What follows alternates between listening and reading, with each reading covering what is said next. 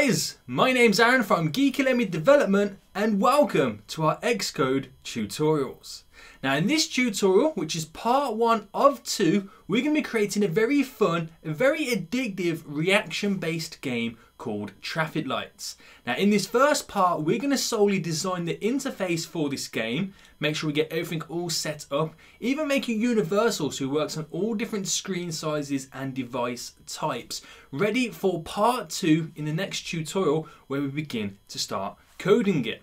Now this tutorial has been taken directly from our iOS 10 and Xcode 8 complete Swift free and Objective-C course, where you can create fantastic, fun, addictive and very useful applications and games with over 40 hours of video content within Swift free and Objective-C. And if you check out the link in the description, you can get this course with a huge discount only using the link down below. So make sure you go check that out and let's begin with this tutorial. Now what we're going to be creating is a game called Traffic Lights. And what this basically gives us the ability to do is we're going to have an image of traffic lights start to tick down from red to amber or orange to green. And once it reaches green, a timer will then begin. It's then down to our user to press a big red button, and the quicker they press it, the lower their score will be. Now the lower the score, the better, as this is going to judge our user's reaction.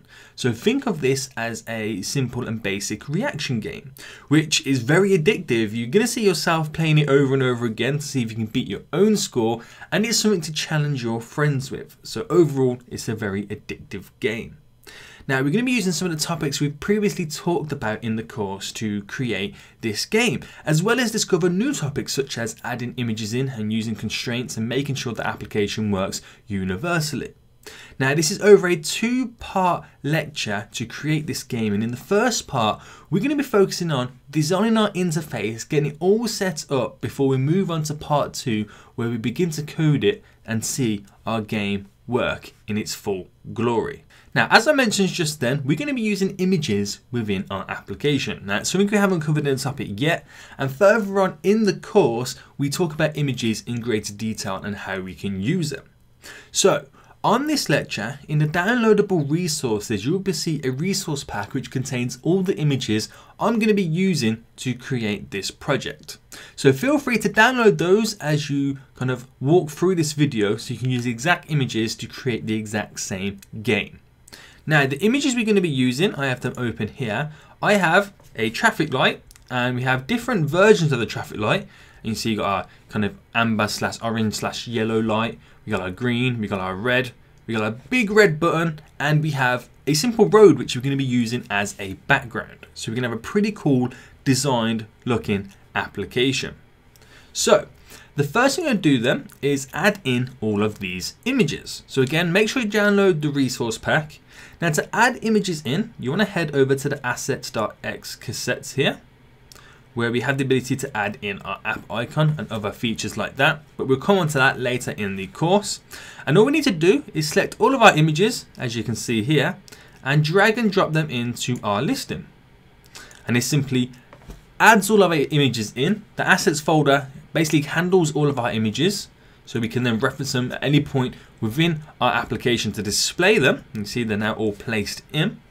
So we've got our images in our project, so we're going to head over to our main.storyboard, where we're now going to design our interface. So then, images, they need to be displayed within an image view. And again, it's a very simple process to do. It doesn't require any code, but yet you can still use code to display images, but we come on to talk about that in greater detail further on in the course. Now then, the first thing I'm going to do then is start to build our interface. I'm going to start with the background and work up. So what I'm going to do then is drag and drop my image view in, and I'm going to make it fill up the whole of our view. So this is going to be our background. So within the attributes inspector, we have this ability to now name an image.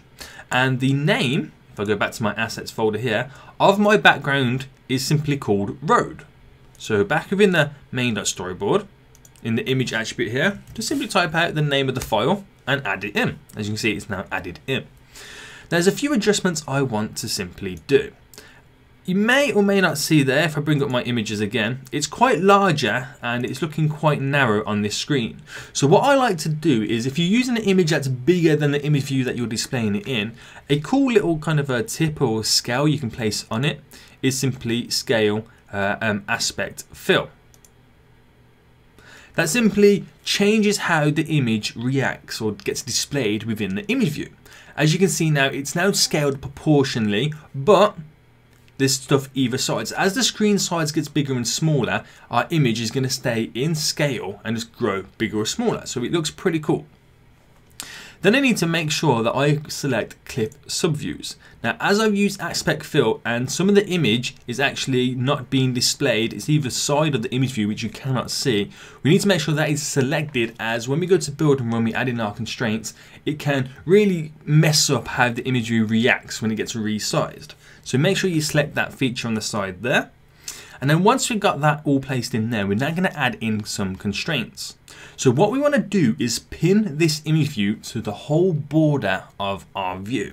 So again, when we build on different screen sizes and devices, the constraints will stretch the image view, pin it to all the side to make sure it looks the same on each, again, device or screen size. So to do this, make sure you select it on the image view and go down to the bottom where we have our pin option just here. And I'm going to select all the sides here, so the left, down, right and the top there. So I want to pin it to all the edges and then add in those 4 constraints. So you may not see now, you've got a few little blue lines around. This tells us that we're now pinned to all the side. So then, our next image we're going to add in is going to be our traffic light. So this is what we're going to use. Ooh, if I go back there, this is what we're going to use to obviously create our countdown. So we're going to be working with NS timers and we're going to create a countdown like a 3, 2, 1, go kind of system.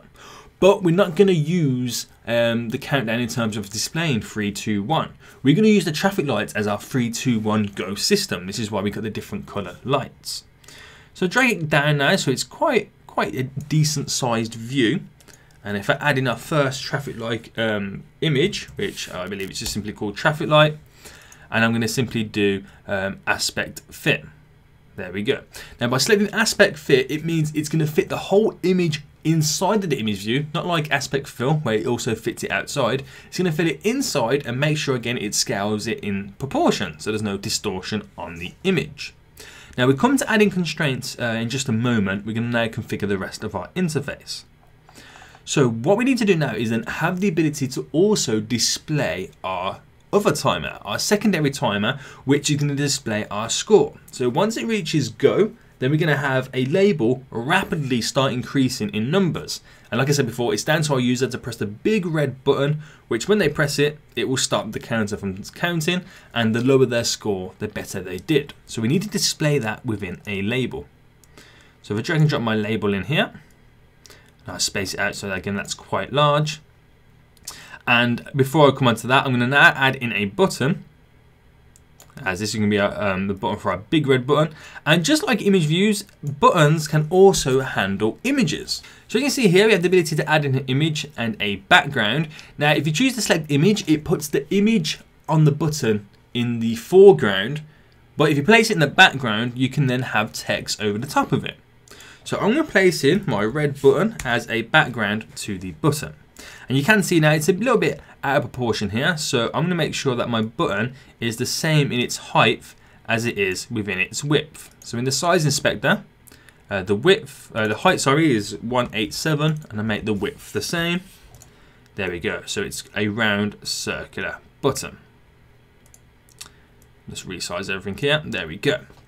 Right, so we've got these in there. I'm just going to configure the rest of my objects. So I need to change how the label is being displayed and the text within the button. So back to the attributes inspector. The first thing we're going to do then is center the text, and the black color doesn't really stand out much. So we're going to change it to white, and I'll change the font as well. So put that to custom. Have it to new, that probably sounds good. And we'll go for quite a large, thick looking font. So this may be a good one. So as I up the size, let's go to about 50. And to make it stand out a little bit more, let's place a shadow on it. So let's choose to have black on it. And then our make the shadow just a little bit bigger on each side. So you go, it pops out quite large there. So our label there is going to display the timer that's going to rapidly start increasing when the game has begun. So the same for our button now. We need to change the text from within inside of it. So our text color, we're going to select that. So let's go to white. That's going to stand out really nice. And I'll do the same kind of font as we got in our label to kind of keep a theme and increase that size. I think 30 should be just about enough there. Now change what it says. We can simply have this say start, because this button is also going to react as the start game button and the stop game button. So it's going to be very versatile in how we're going to be using it.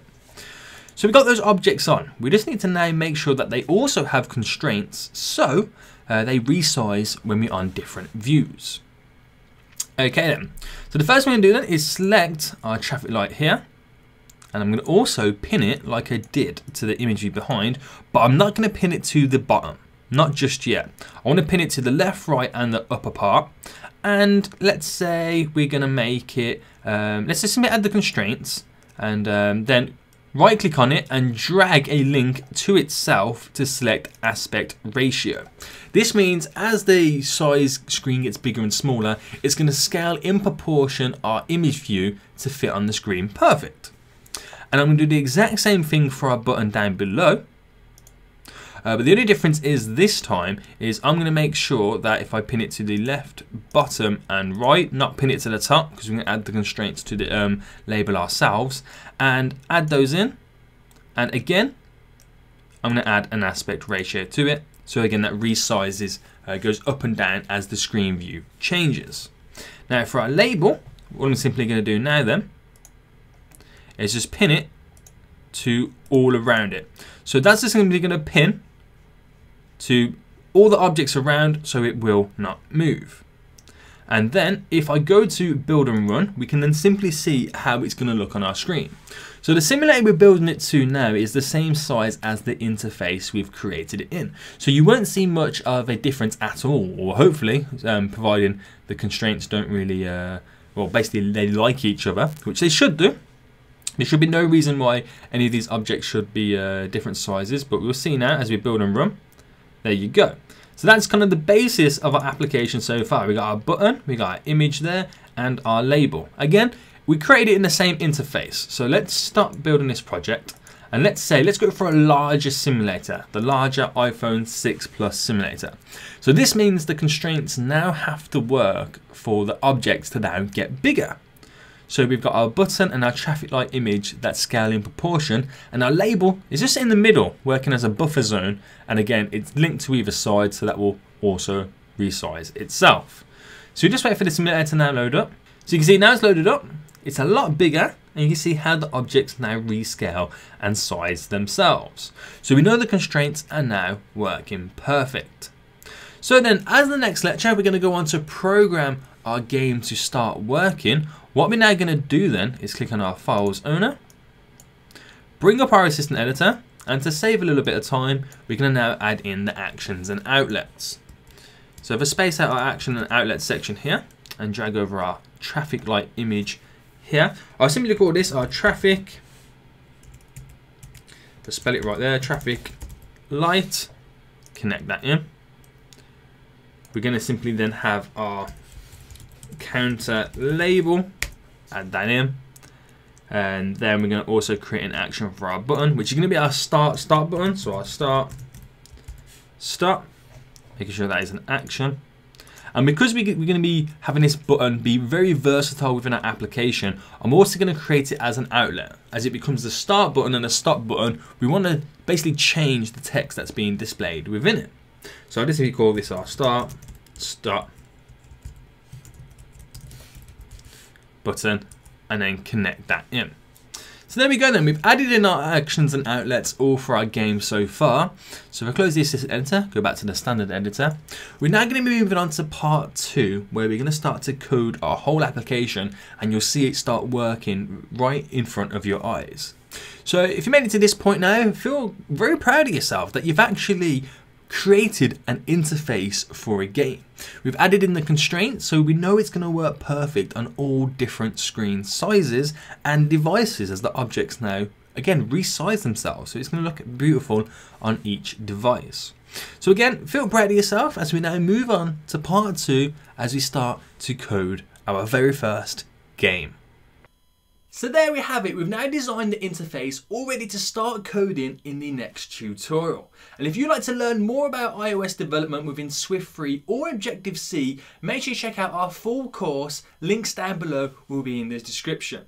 So I hope you enjoyed this video and I'll see you in the next one.